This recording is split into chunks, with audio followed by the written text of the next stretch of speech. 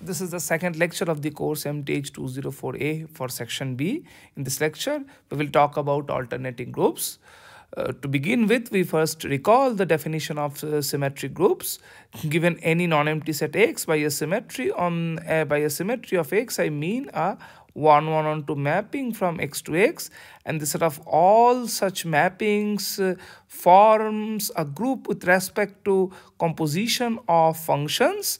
This group is denoted by Sx, and it is called as the symmetric group of X. Also in the literature, we call bijective mappings from X to X as permutations. So therefore, some authors call instead of symmetric group, some authors call this group as the permutation group of X. Now when X is 1 up to n, where n is a positive integer, it is customary to denote the corresponding symmetric group of this set by Sn. As I said, it is a group under composition of functions. Now also recall that every permutation of every symmetry of this set can be written as a product of disjoint cycles, and since any cycle can be written as a product of transpositions, of course now they are no longer going to be disjoint in general. So since any cycle can be written as a product of transpositions, so consequently one obtains that every permutation, every symmetry of this set 1 up to n, where n is any natural number, is a product of transpositions. Again, let me remind you that now we cannot insist that the transpositions will be disjoint. We now talk about the sign character of Sn for any n. So we prove the following theorem that given any natural number n, there is a unique homomorphism from Sn to the multiplicative group plus minus 1 with the property that it sends every transposition to minus 1. So for each n, we have a unique homomorphism. So this homomorphism is called the sign homomorphism or sign character of Sn. We now prove this. So it suffices to prove the existence because of this condition. So what I mean by this is the following, that suppose we have two permutations epsilon prime with this property, then if you take any permutation sigma, we just write it as a product of transpositions. Then since both epsilon prime are homomorphisms, we see that epsilon sigma is minus 1 to the power k, same as epsilon prime sigma. So therefore we see that as long as this condition is there, then automatically for every sigma, epsilon prime sigma will be same as epsilon sigma. So this shows that there can be at most one such sigma. Okay, so in view of this, it's enough to prove the existence. To show the existence, first we define the following, that for any sigma, symmetry of 1 up to n, we define epsilon sigma to be this product. So what is this product actually? You see that when I and since I and j are different, so sigma I and sigma j are certainly going to be different. Well, but what might happen that even if I less than j, sigma I might be greater than sigma j, or it may be less than sigma j. So in this product, the terms which are appearing in the denominator, so in this product, so it's a product of many terms. So in that product, the terms which are appearing in the numerator are exactly the same terms appearing in the denominator up to a plus minus sign. Okay, that just depends upon so the minus sign will appear when sigma I happens to be bigger than sigma j. Okay, so yeah, because in the denominator all terms are put like this. So since the terms on the numerator are exactly same as the terms in the denominator up to a sign, up to a plus minus sign. So this makes this product lie inside this set. Okay. So therefore we see that this epsilon defined here indeed define this epsilon of any sigma, where epsilon is sigma, defined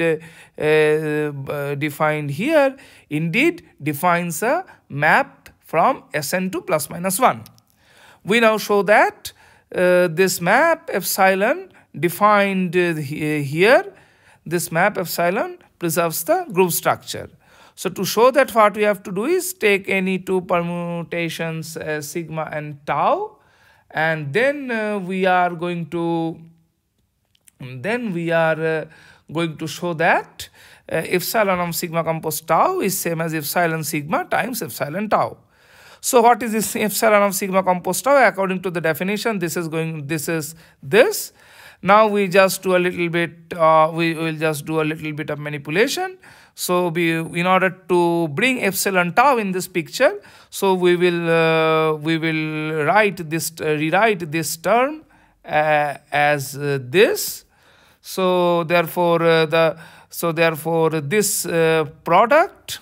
So this product is now split into two further products. So one is the product of terms, all terms like this, and the second product is the product of all terms of this form. So this is what we get, and from the definition this is nothing but epsilon tau. So the entire thing becomes epsilon tau times the times this product. Now in order to show its homomorphism, we will see that this term is nothing but epsilon sigma. So how to show that this term is epsilon sigma? So remember, epsilon sigma is itself defined as the product of some terms of this form. Okay, epsilon sigma is itself defined like this. So in order to show epsilon sigma is equals to this product, what we will do is we will show that they are nothing but the they are nothing but the products of the same terms. That is, to elaborate more, any term here appears here and any term here appears here as well. So in both the cases we are considering the same terms while taking the product, and that yields the products will be same. This is what we are going to do. So to see that every term here actually appears in the list of terms which are present in the product that defines epsilon sigma. So what we do is, if we take some I and j with I less than j, then clearly there exist I prime and j prime such that sigma I prime is I and sigma j prime is j. So now we have two cases. If I prime less than j prime, then the corresponding term, if I prime is less than j prime, then this is nothing but sigma. Then we recognize this term in this product as this. Okay, I repeat what I mean by this is, so this term is among this is one of the typical terms which are present in the product that defines epsilon sigma. Now if this I prime is less than j prime, now we can find this product, I can find this term in this product as this. Okay.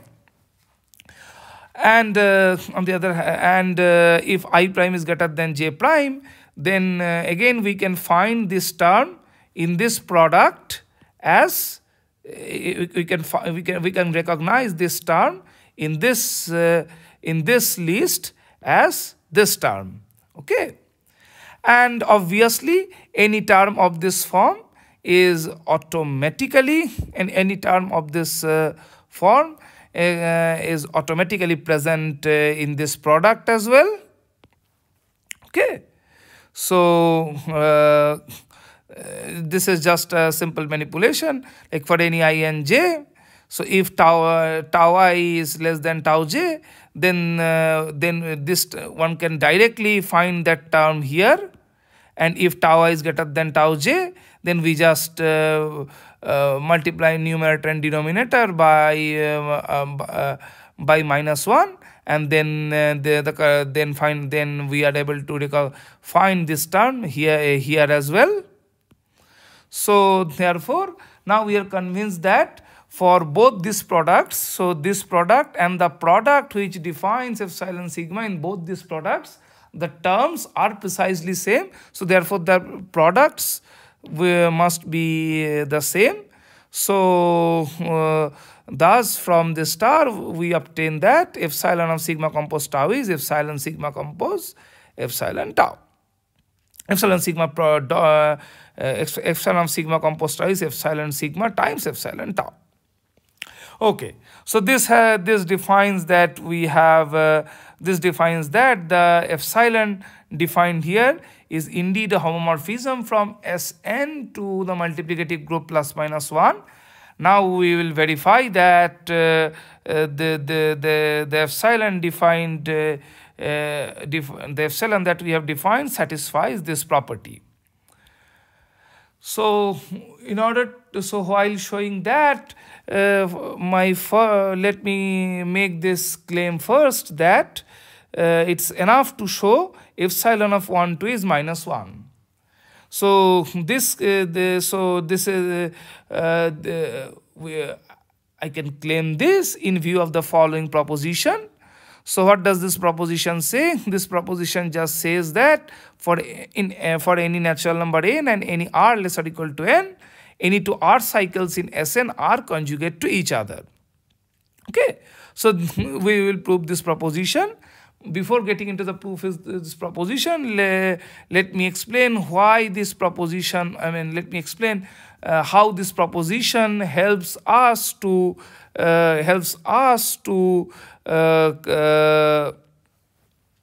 see that helps us to see why this is enough to conclude the value of epsilon at every transposition is -1. Let's first see that. So it's easy. So in fact, we will prove that if sigma and tau are two r cycles in Sn, then epsilon sigma and epsilon tau are going to be same. How to show that? So in view of this proposition, there exists a permutation lambda such that epsilon equal to, such that sigma equal to tau, lambda tau tau inverse. Now the rest is just a direct verification that epsilon tau is nothing but epsilon of lambda epsilon sigma is same as epsilon lambda tau sigma inverse. Then using the homomorphism property, we have this. Now we simply bring this epsilon of lambda inverse here. This is what we can do because these are just usual numbers. Now again, epsilon of tau lambda times epsilon lambda inverse is nothing but epsilon lambda compose lambda inverse. And since epsilon is a homomorphism, this term has to be 1. Therefore, we see that for any two r cycles sigma and tau, epsilon sigma and epsilon tau are going to be same, and this holds for any r less or equal to n. Okay, so this proposition indeed shows us that the value of, so given this proposition indeed shows us that for any r, the value of sigma on any r cycle will be the same. In particular, when r is 2, it provides us with the following, that the value of this homomorphism epsilon that we have defined earlier, the value of that homomorphism does not change on any transposition. Okay, so if we can show that this is -1, then for any transposition I and j, epsilon of I and j has to be -1. Okay, so we will prove the proposition now. So how to prove the proposition? Recall that in any group G, conjugation is an equivalence relation, that is if we define this relation that x and y are said to be related if for some if and only if x equals to g inverse for some g in g. If we define a relation like this, that x and y are said to be equivalent if they are conjugate to each other, it's easy to see that this is an equivalence relation. So in view of the conjugation is an equivalence relation in any group, so it's enough to show that any R cycle is conjugate to the standard R cycle 1 up to R. Okay. So if you can prove that, that shows any two R cycles will be conjugate to each other. Now in order to show this is conjugate to this, so what does that mean? It means that we have to find a permutation lambda such that this becomes this R cycle. Okay. So now how to construct this lambda? We construct lambda as follows. So for any I from 1 up to R, we simply define lambda I to be ai. Now we have to define lambda r plus 1 up to lambda n. So we define lambda r plus 1 is as the minimum of all elements in 1 up to n other than a1 up to ar. Okay. So let me again repeat what I am actually doing. I have already assigned I to ai for all I from 1 up to r. Now now among the elements which have not been considered yet, I choose their minimum as the value of lambda at the point r plus 1. Then in the next step, lambda of r plus 1 lambda of r plus 2 is defined to be the minimum of all the elements which have minimum of all the elements in 1 up to n which have not been considered till the r plus 1th step. Okay.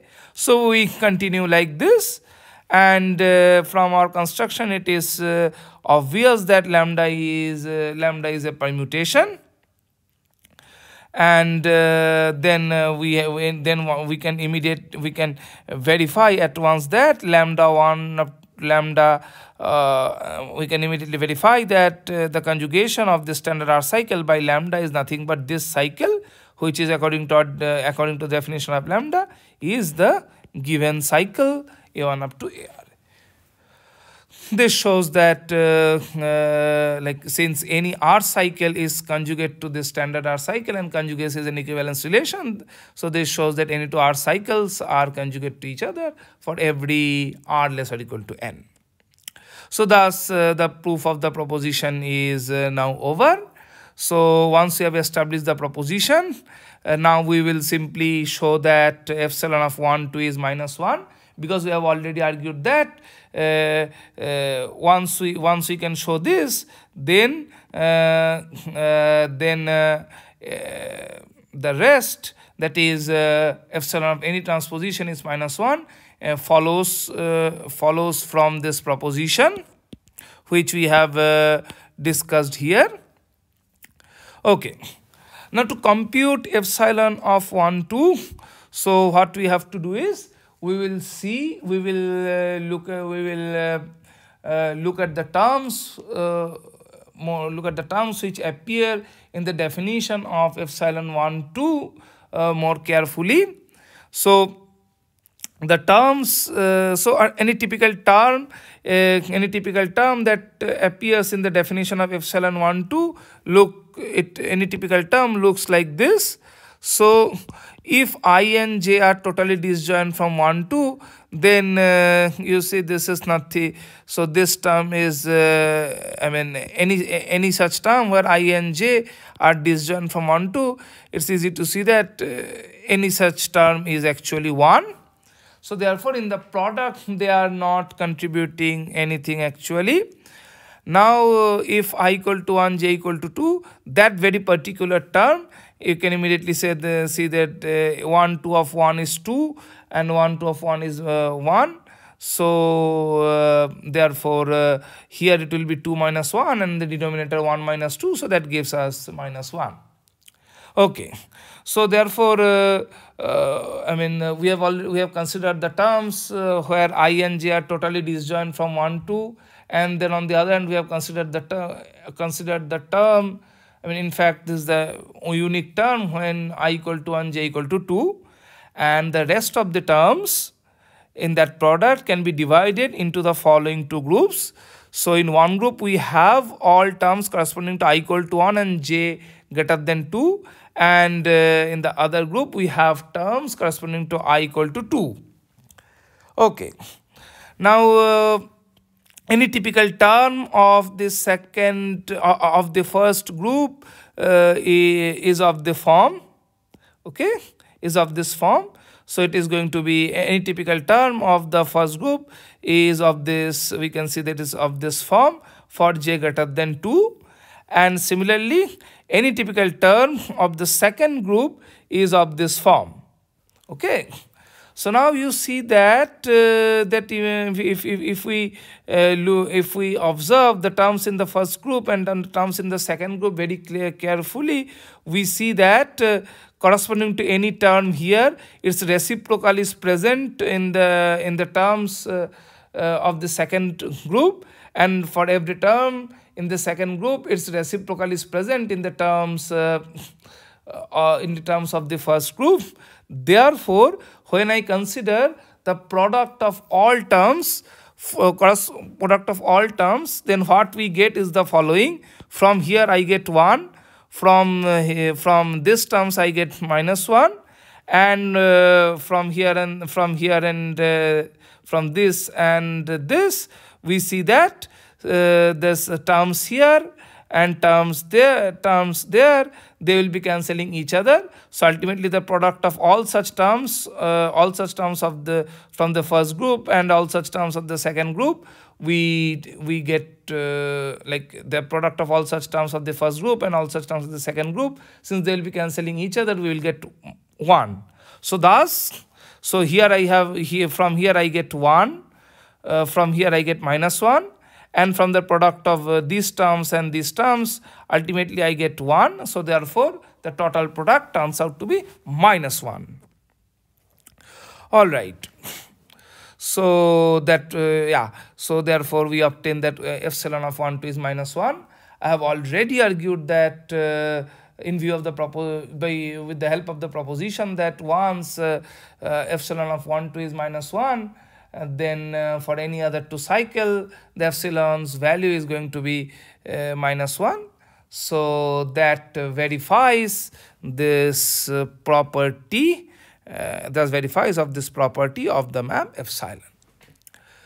So let me again briefly repeat. So first we prove that there can be at most one homomorphism epsilon given any n, of course, with this property. Then that we have first seen. Now we define epsilon of sigma for any sigma to be this. So then we check that this way we indeed define a map, a homomorphism from Sn to ±1. Then we further verified that the value of this epsilon at any transposition is -1. Okay, it's now time to make the definition of alternating groups. So given any n, the kernel of the sign character epsilon is called the alternating subgroup of Sn, alternating subgroup of Sn, and we denote this by an. So I should have put this this Sn part here. Well, so let me add it here. So alternating subgroup of Sn, yeah,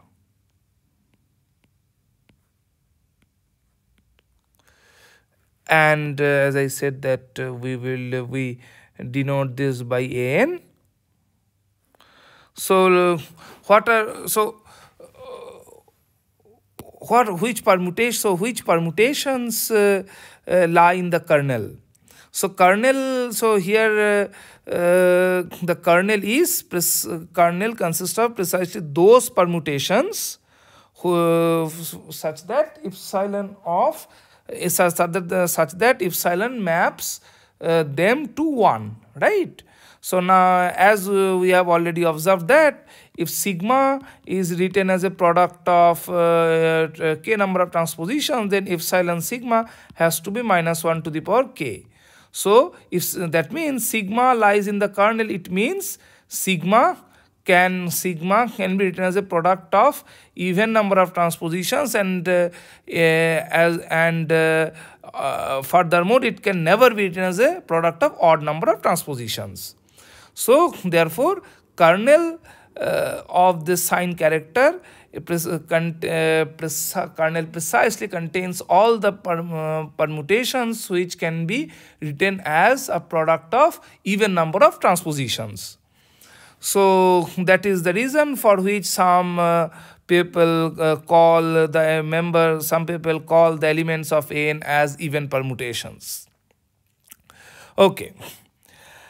It's easy to see that this AN has order the order n factorial by 2, because since the map epsilon is clearly surjective, so from first isomorphism theorem we see that the AN has index 2 in Sn. Therefore this yields that this is the order of AN. So at this point I would like to leave the following exercise to you. So from Sn, let's go back to this epsilon. So we can view this as a subgroup of C star, right? C minus 0 with respect to multiplication. So usually this book is called as denoted, I mean by some authors this is denoted by C star. So let's adopt that here as well. So this sign character is a homomorphism from Sn to C star. Of course, we do have a trivial homomorphism from Sn to C star. So thus we have two homomorphisms from Sn to C star. So in this exercise tells that these are the only homomorphisms. These two homomorphisms are the only homomorphisms from Sn to C star. All right. Now we are going to prove the main. Now we're going to prove the main result of this lecture. This is called the simplicity of n when n not equal to 4.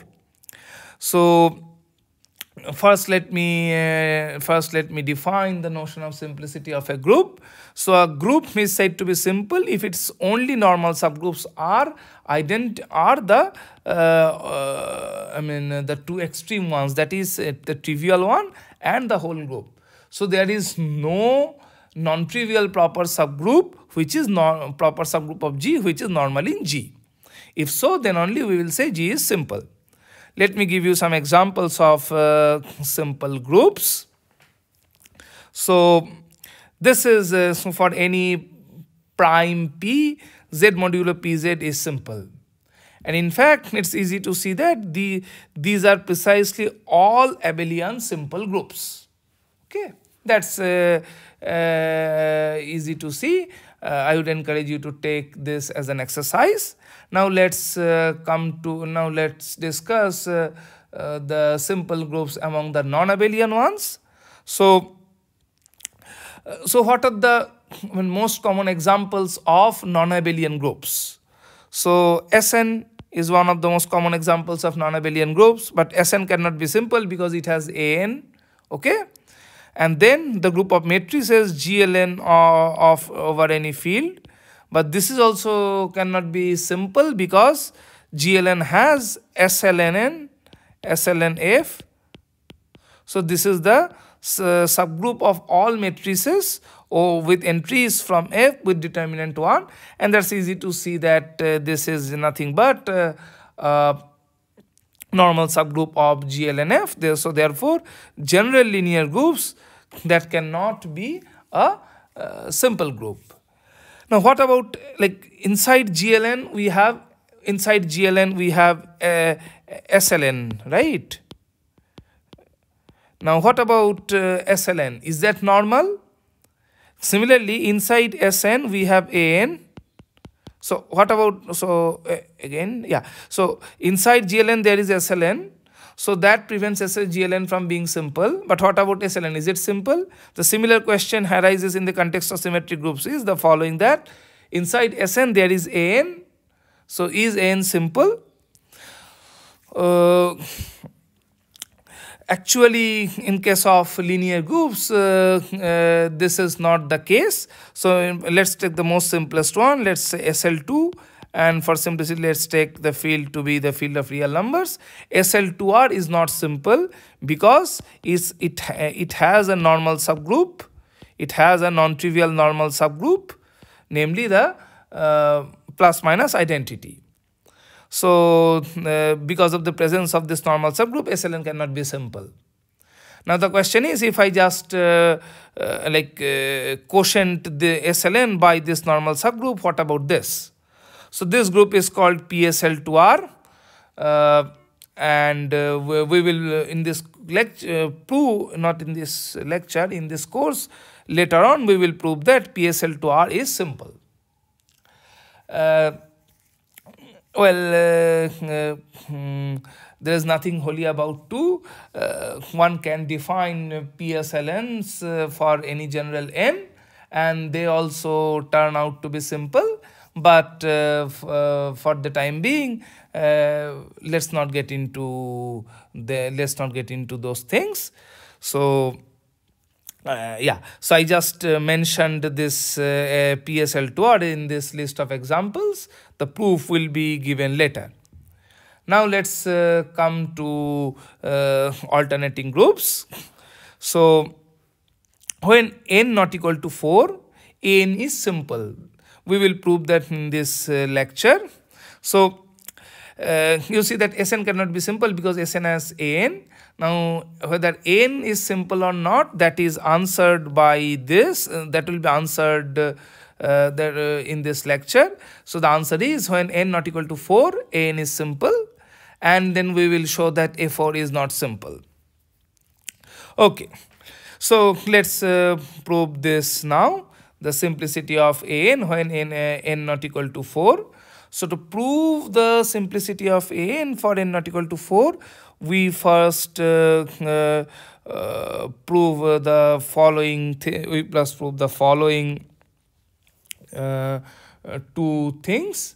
So the first one is a proposition that says when n is greater or equal to 5, any to 3 cycles are conjugate in Sn.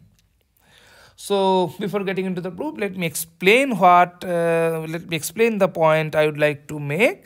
So if you take any to 3 cycles, of course there will be conjugate inside Sn. That means there will be a permutation lambda. There will be a permutation lambda such that this happens, right? There will be a permutation. Now the question is whether this permutation lambda comes from an or not. If this comes from an, then we will see we can say that 1, 2, 3 and 1, 3, 2, they are not only conjugate in Sn, they are also conjugate in An. Because first of all, since both are contained in An, so it is very natural to ask whether they are conjugate in An as well or not. But in general, for example, so it's natural to ask whether these two things are conjugate in An or not. When n equal to 3 or 4, these two 3 cycles, though they are conjugate in S3 or S4 respectively, but they are not going to be conjugate in A3 or A4. So this proposition does not, the statement in this proposition does not hold when n equal to 3 or 4. And the reason for which it holds when greater or equal to 5 is precisely the presence of enough extra elements. In fact, in the proof, we will see that the presence of enough extra elements, that plays the main role. Okay. So let me prove this proposition. So as we have already discussed that conjugates in any group, conjugates is an equivalence relation. So thus it's enough to show that any arbitrary 3 cycle is conjugate to 1, 2, 3. So what we do is we consider both these inside S3. Yeah, so not exactly S3. We consider both these inside Sn. So when we consider both these ABC and 1, 2, 3 inside Sn, then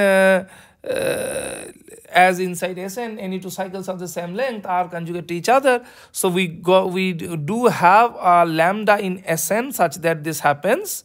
Now if this lambda happens to be in An, then we are done. Otherwise, what we have to do is, so if this lambda is not from An, that means it has to be odd.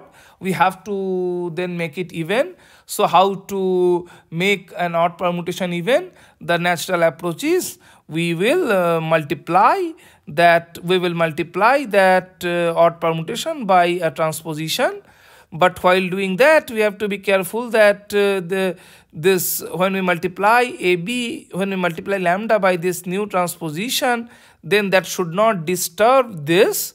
So this is what we have to take care, and that immediately tells us that what are the appropriate choices for A and B. Since n is greater or equal to 5, of course 4 and 5 are there in that set. So therefore if we take 4, 5, or again there is nothing holy about 4, 5, we just need two points A and B which are not, we just need 2 points A and B which are not 1, 2 or 3. As long as we can find 2 such points, then once we multiply lambda by this, then this is going to have even permutation. So, and this works. So to be concrete, as I said, that we consider lambda prime to be 4, 5 times lambda, and then it's just immediate that for this lambda prime ABC lambda prime inverse is 1, 2, 3. So you see that as I said, the reason for which this statement is true when n greater or equal to 5 is precisely the existence of enough extra elements. Okay, so here all that we need is just some points A and B which are other than 1, 2 and 3. So to be somewhat explicit, we can take 4, 5. Okay, so as an immediate corollary of this, we obtain the following, that when n is greater or equal to 5, then whenever a normal subgroup contains a 3 cycle, then it contains all 3 cycles. Because any 2, 3 cycle, so in any 2, 3 cycles are conjugate inside An. The next thing that we need is the following lemma. So for this lemma, we don't have any restriction on n. N is just any a positive integer greater or equal to 3. So if the lemma says that n is always generated by 3 cycles. So how to prove that? So recall that every element in n, every even permutation is by definition a product of even number of transpositions. So therefore, if we can prove that the product of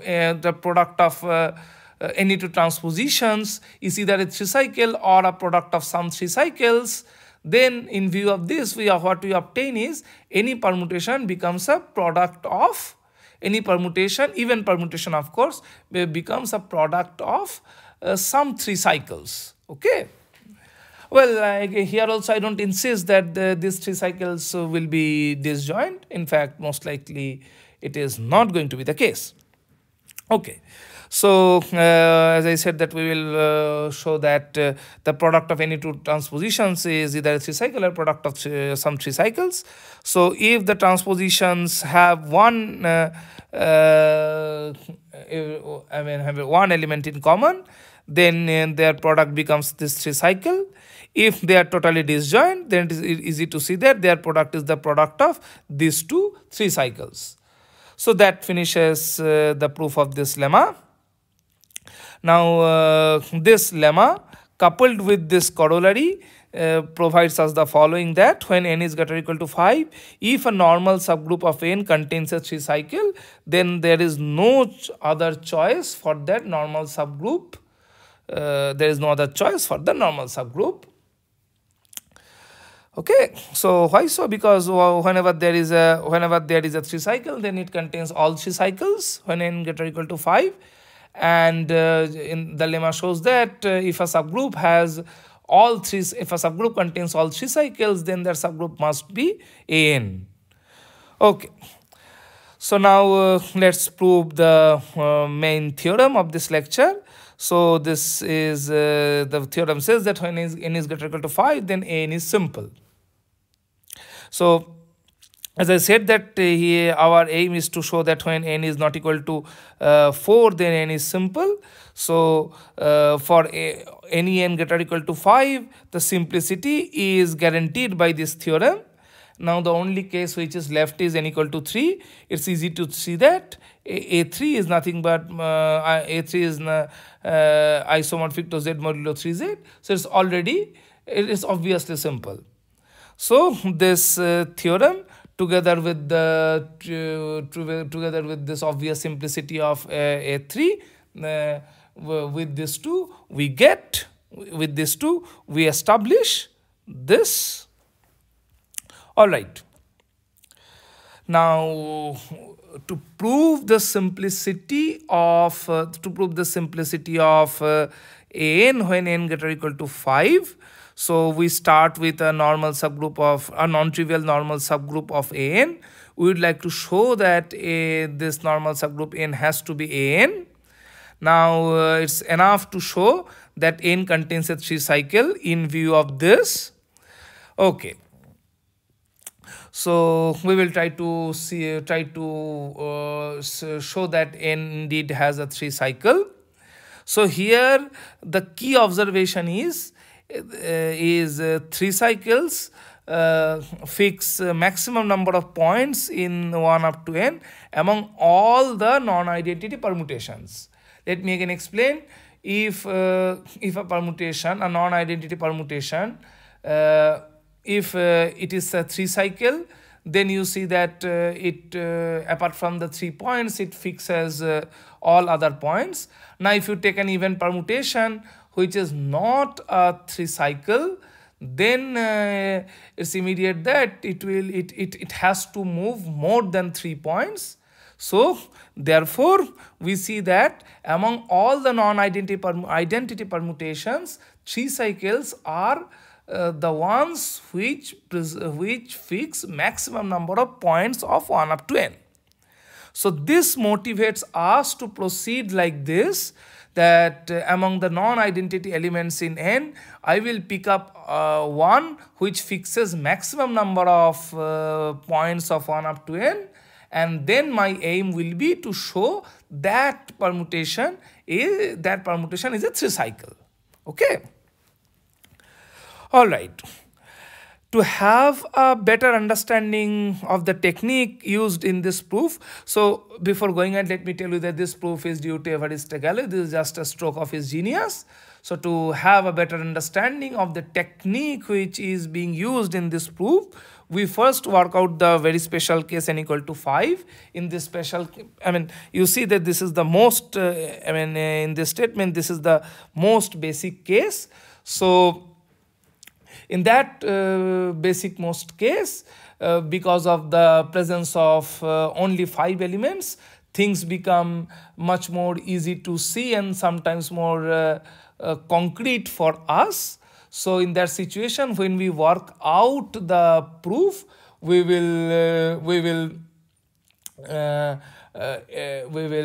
observe very carefully that how the things are done and why how the things work and why the things work. We will observe them carefully, and that will help us to understand the strategy better. and in the general case, the strategy is exactly the same. Of course, we have to modify appropriately.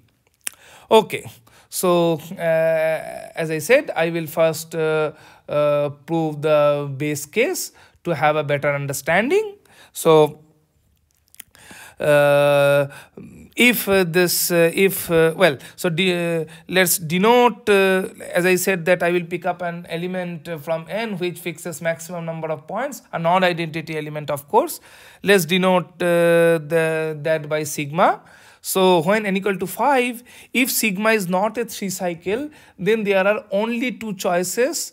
Then there are only two choices for sigma. So either it's a 5 cycle or it is a product of two disjoint transpositions. Okay. So if this is a 5 cycle, then what happens? So let the 5 cycle be A, B, C, D, E. So our strategy is to cook. So from this sigma, our strategy is to cook up a new element, of course a non-identity element in n, which fixes more number of points than that of sigma. Okay, so let's try to fix A. So sigma moves A to B. We try to fix A. So what should be the most natural way? So the most natural way that comes immediately in our mind is we should apply sigma inverse, right? We should apply sigma inverse. But of course, once we apply sigma inverse, then A will be fixed. But the problem is, once you multiply by sigma inverse from the left, then you will end up having identity that you don't want, that you cannot consider, right? So this idea of multiplying by sigma inverse, that does not work just like this unless we do something more. So what we will do here is, so in order to prevent the result being identity after multiplying by sigma inverse, in order to prevent that, we will change the arrangement of these three elements. Okay, so how to change the arrangements of let's say these three elements. So earlier we have seen that conjugation does such things. So we consider this 3 cycle C, D, E, and then consider the sigma consider tau sigma tau inverse. From normality, certainly tau sigma tau inverse, which is easily seen to be this, is a member of n. Okay. So thus by conjugation we change the positions of these three elements in that 5 cycle. Now when I multiply this by sigma inverse, certainly I am not going to get identity, right?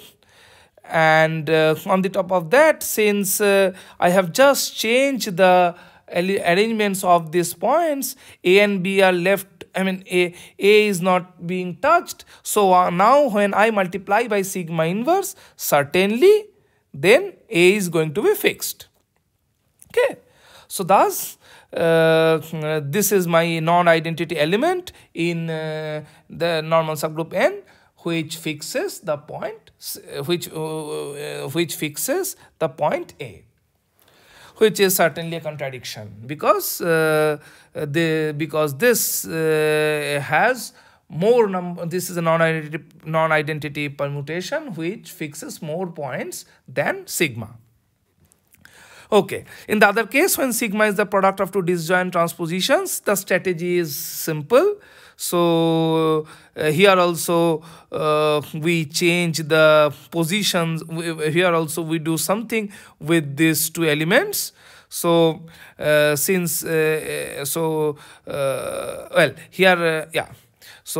we first choose a fifth element. We choose the fifth element because already 4 elements are being considered. So let E be the fifth element, and as earlier we considered tau to be this. Now tau sigma tau inverse is nothing but sigma inverse AB, and so AB is not going to be, so when consider tau sigma tau inverse, certainly that is not going to touch AB. Rather, this will change the second transposition by transposition CD to DE. Now with this, when I multiply by sigma inverse, certainly that is going to fix both A and B. And of course, this is not going to be identity. So here also we arrive at a contradiction. The proof of, now we will go for the proof of the general case. So the proof of the general case goes along the same line, but here we have to be somewhat more careful because more points are present. So write sigma as the product of disjoint cycles. So now we can say that only. So now we can say that the following are the only two possibilities for sigma. So what are the possibilities? So either all sigma i's are transpositions, or there is a sigma I whose length is at least 3. Okay, here like unlike n equal to 5, here I cannot say that sigma has to either, here I cannot say something like that sigma will be some n cycle or something, that I cannot ascertain. So all that we can say is either all the sigma is a transpositions, or there is a something which has, there is one cycle here which has length at least 3. Let's first deal with the first case, that is all sigma is a transpositions. In this case, of course, k has to be 2 because sigma is an even permutation, and like earlier, since n is greater or equal to 5, we must have a third element, we must have a fifth element. Earlier when n equal to 5, this was the unique fifth element, but now there could be plenty of choices for E. Which you choose, that is immaterial. So just choose a fifth element E and consider tau to be CDE.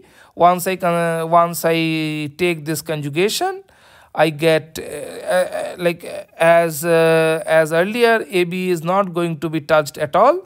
So this CD will be changed to DE, and of course the transpositions which are present here are also going to be changed accordingly. Okay. So now you see that the points other than A, B, C, D and E which are fixed by sigma. So if you consider any point other than A, B, C, D which is fixed by sigma, so that point is again going to be fixed by after being, so that point is going to be fixed after the conjugation by tau as well. Okay. So now when I multiply this by sigma inverse, then what will happen? Certainly this is not going to be identity, because if you see that it sends E to C. So since this moves E, this cannot be identity. Of course it has to be from N, because this is from N. So this is a non-identity element of N, and it has to fix both A and B. So what we have here is the following, that so we get a non-identity permutation in N which fixes A and B. I have to just argue why why this is the correct choice, in the sense that this permutation fixes more points than that of sigma. This is precisely because of the following, that is the points which are fixed by sigma. So here the points which are fixed by sigma, and the points which are fixed by sigma tau sigma inverse, they can differ just by 1, right? Because the point, like I don't know anything about E. E might be fixed by sigma, E may not be fixed by sigma. So the points other than A, B, C, D, E which are fixed by sigma, the set of points might be just the number of points. Such points might be just equal or less than equal to the number of points fixed by sigma, and if it is strictly less, then the difference will be 1, that is namely this point E. So while considering the points other than A, B, C, D which are fixed by sigma, you might have reduced by 1, but now here at the end you get 2 more additional points which are getting fixed by sigma, so therefore which are being fixed by this permutation. So all total you get one more, all total you get at least one more point than that of the fixed points of sigma. I repeat, try to understand that the points other than A, B, C, D, E which are fixed by sigma, they are also fixed here. Okay, so now when I multiply sigma inverse here, then certainly those points are going to be fixed, and on the top of that 2 additional points will be added. Okay, but while considering the points, while taking E under the consideration, we might have excluded the set of points fixed by sigma by 1, but at the end here, since we gain by 2, so ultimately we have more points which are being fixed by this permutation, non-identity permutation, more points. Okay, so yeah, just I argued that it fixes more points than sigma. So in this case we arrive at contradiction. Now let's deal with the other case.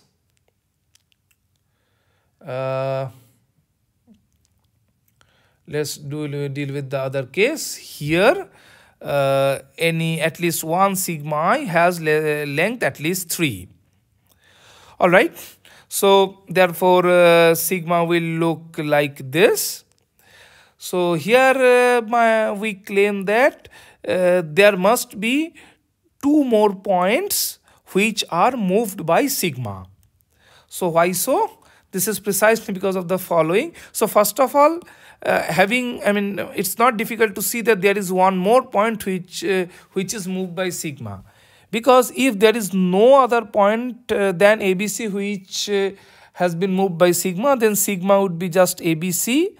But as I have said that we will be proving by the statement by contradiction. So sigma cannot be a 3 cycle. So of course there has to be a 4th point D. Now what about sigma D? Either sigma D can be a 5th element E other than ABCD, or sigma D can be A. If sigma D is E, then again sigma has to move E. So thus we get 2 more points which are being moved by sigma. If sigma D is A, then sigma will look like this. Now there has to be a point E which is moved by sigma, because otherwise sigma will be just this 4th cycle ABCD, but that cannot happen because this is not even lies in AN. So even in this case we must have a 5th point E which is moved by sigma. So thus we have argued, if this is the situation, then there will be 2 more points which are being moved by sigma, namely D, we have denoted them by D and E. So as earlier we consider tau to be C, D, E, and look at this. So the points which are being fixed by sigma, exactly those points are going to be fixed by So the points which are being fixed by sigma, those points will be fixed by this permutation as well. and then finally when with that I multiply sigma inverse, then of course the points which are fixed by sigma, they will be fixed here, but in addition to that we'll get one more extra fixed point. So like namely this A. Okay, let me repeat. So the points which are fixed by sigma, those points are fixed by sigma tau inverse. Okay, now with sigma tau inverse, when I multiply by sigma inverse, so of course the points which have been fixed earlier by sigma, they will also be fixed even in this product.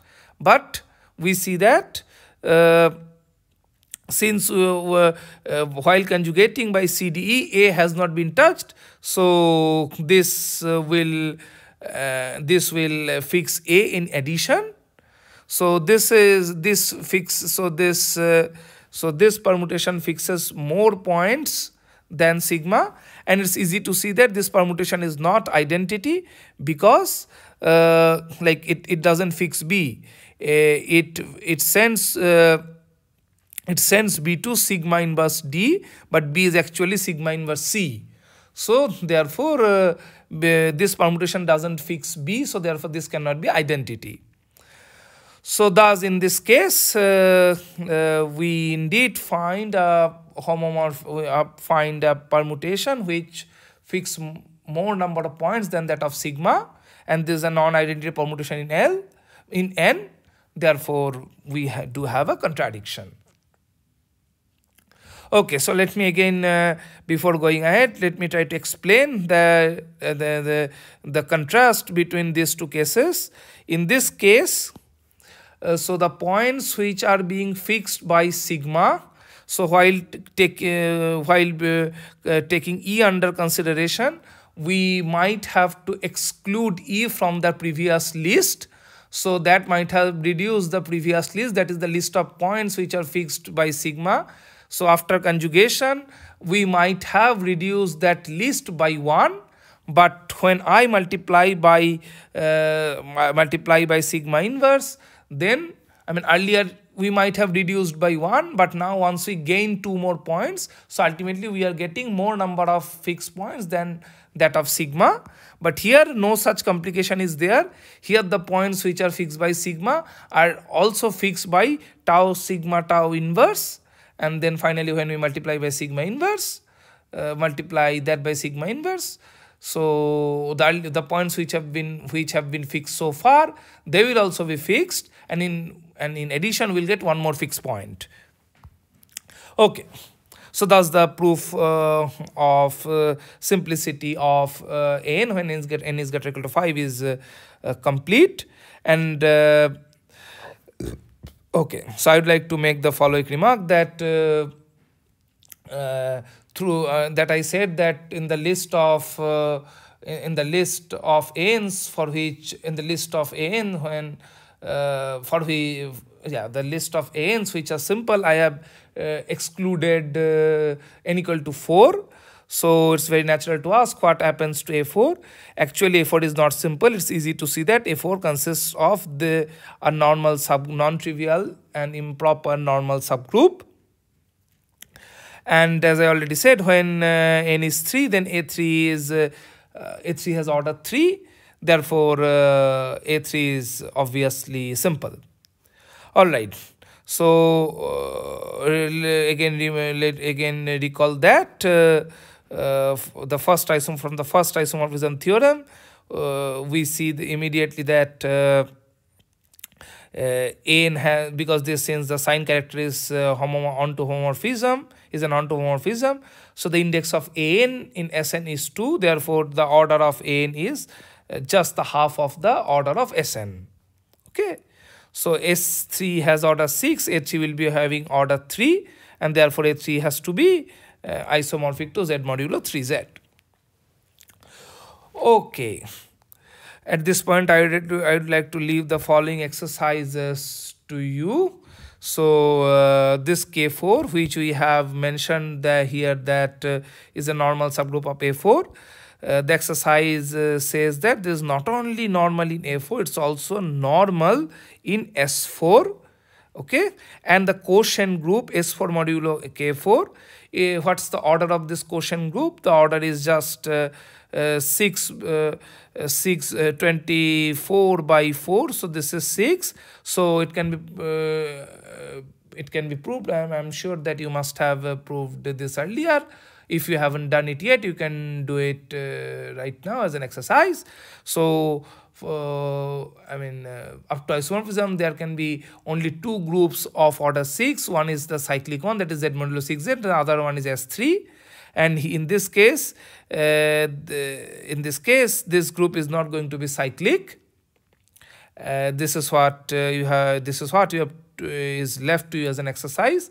And from that it follows that this quotient group is nothing but S3 up to isomorphism.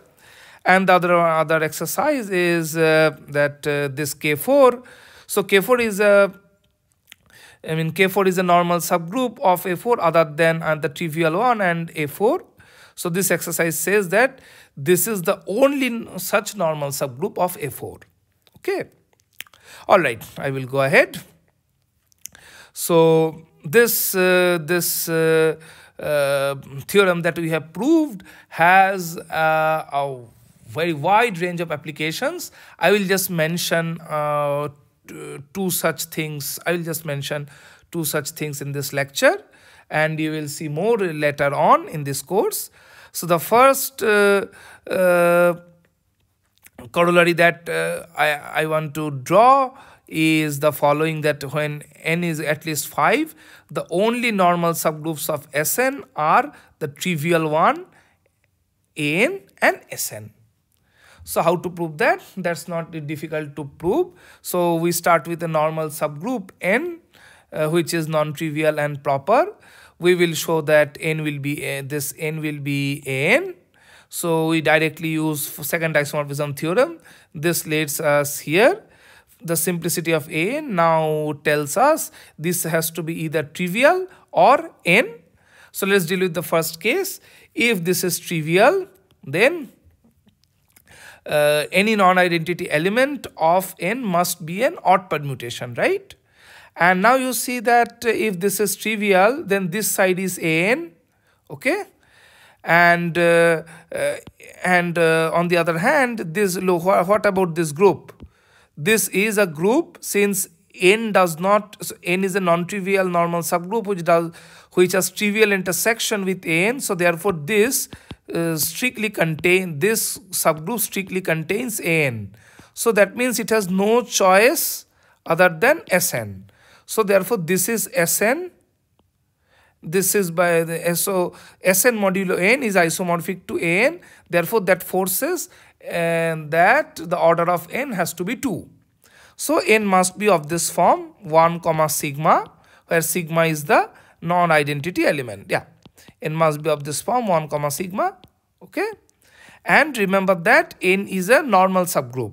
So that means if you take any permutation tau sigma tau inverse has to be inside n. So that cannot be identity, because then sigma would be identity. So this has to be sigma itself. So n being a normal subgroup of order 2, that forces that its non-identity element, namely the sigma, commutes with every permutation, right? This is what we have. Okay, I will show that this is not possible. So how to show that? So since sigma is not identity, so there is a point A which is not fixed by sigma. So let's go. So yeah. So sigma A is not equal to A, and since n is greater or equal to 5, we can find a third point C. Now we consider this transposition C sigma A. It's easy to see that C sigma A, this transposition does not commute with. So it's easy to see that sigma does not commute with this transposition, because in one hand this transposition so here this sends A to C, and this sends A to sigma A. Okay, So sigma does not commute with this. So therefore we thus arrive at a contradiction that shows that the intersection here cannot be trivial. So let me again quickly repeat the argument. So since n is a normal subgroup of order 2, it follows that its non-identity element must commute with every permutation, right? So then we explicitly found, then we have found a permutation that doesn't commute, permutation which does not commute with sigma. Okay. So therefore this intersection has to be an. Okay. Now intersection is an means an must be a subgroup, n must be contained inside n. Okay. And remember that an has index 2 in Sn. So therefore there cannot be any proper subgroup strictly containing n and strictly contained in Sn. Okay. So immediately it forces n has to be an. And thus we prove, thus this corollary is proved. Here also I would like to give you this exercise that in fact if you have if you have observed this argument here, then you see that the same argument, in fact the verbatim repetition yields verbatim repetition gives a proof of the fact that when for any n greater or equal to 3, center of Sn is trivial. So here what we have actually done is if n is a normal subgroup of order 2, then the sigma has to be sigma has to lie in the center. Sigma has to lie in the center of Sn. This is what we actually argued, because center is precisely those elements which commutes with every other elements of Sn. Then we proved, we showed that by finding a suitable element that this does not happen. So basically, if you just consider, if you just repeat this argument verbatim here, you can prove this. And furthermore, when n is greater or at least 4, center of n is also trivial. So that also can be proved by similar argument. Okay. Now let's come to the second corollary. The second corollary says when n is at least 4, there cannot be any onto homomorphism from Sn plus 1 to Sn. That's actually quite obvious, because if phi is an onto homomorphism, then using first isomorphism theorem, we find that this factor group is isomorphic to Sn. So this forces that the normal subgroup car phi of Sn plus 1 will have order n plus 1. Since n is at least 4, n plus 1 is at least 5, now we have a complete list of normal subgroups of Sn plus 1 in this case, and in that list you see there is no normal subgroup with that order. So this shows that there can the existence of such a phi is not possible. Okay, so I will end this lecture with this exercise, that the statement of this corollary. So here we said that when n is at least 4, then there cannot be any onto homomorphism from Sn plus 1 to Sn. This statement does not hold if n equal to 3. So in other words, there exists a onto homomorphism from S2 to S4 to S3. And let me give you a hint how to get this homomorphism. So this, remember this that this exercise, from this exercise we obtain that this is isomorphic to S3, and now from S4 to this quotient group you have onto homomorphism. So this onto homomorphism, namely the quotient map, and if we compose that with the isomorphism, then this composition yields a onto homomorphism from S4 to S3. That's how you can, that's how we can show that the statement of this corollary is false when n equal to 3. Okay, so with that I will finish this lecture.